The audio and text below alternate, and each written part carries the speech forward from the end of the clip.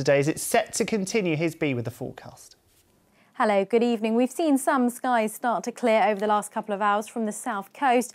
Further inland, the rest of the low cloud mist and hill fog that's been plaguing some of us today will lift and break up. And for most tonight, a cold and a clear night. Not a frosty night, but cooler than recent nights. Temperatures down to around 6 or 7 degrees. So I think it will be a bright start to the day tomorrow. The best of the sunshine first thing.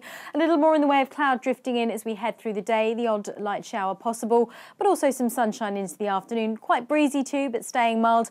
Highs of 12 or 13 degrees. Have a good evening. Roll on summer. That's it for now.